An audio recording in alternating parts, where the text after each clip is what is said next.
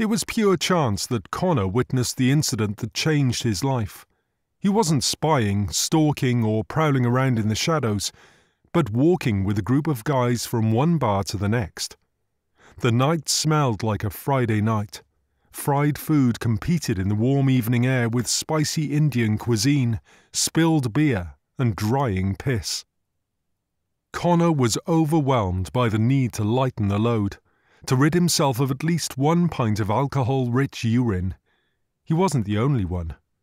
Dark patches lined the streets where trails ran from dim alcoves into the gutter. It was illegal to do that on the streets, illegal and nasty, and Connor wouldn't have approved of it in daylight. But he'd had too much to drink already, and this was just what blokes did, especially in that run-down part of town. An area of cheap bars, take-out food, and overflowing litter bins. No excuse. Connor would have been ashamed of himself if it weren't for the alcohol destroying his brain cells. Correction. If Connor were sober, he wouldn't expect to pee in the street. The boys went on ahead, and Connor fell behind without making a comment. They wouldn't notice his absence for a minute. He stepped toward an alleyway. It was quite wide and well lit, not some dark little passage, but not the main pavement either. Connor's dick wasn't in hand, and he hadn't got into position yet when he noticed 2 blokes move toward each other in such a way as women and men come together. There was an intimate moment going on. And it was 2016, so it wasn't like it was a shock. They weren't in the Middle East. No one was going to be beheaded or thrown from a tall building. It was not immoral, and there was no law against it. Those dudes could get married if they wanted to.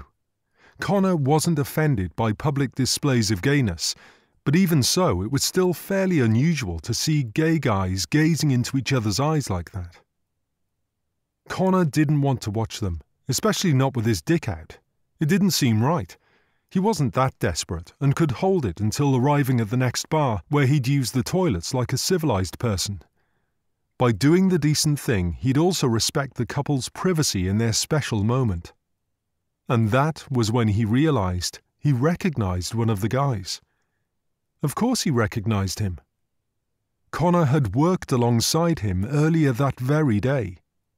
They'd known each other since they were 4 years old. They were once in the same class at school. 2.5 decades of friendship never prepared Connor. And it was like watching car crash TV. He couldn't turn away. Unable to help himself, he stood transfixed, gawping at the spectacle, an unfamiliar sight to Connor. The men's lips pressed together tenderly with open mouths. Connor could see clearly enough from where he stood. My best mate, Lee, has his hand on another man's rear. Oh my God, what the fuck else would Lee do with this guy? My best friend. Was he hard already?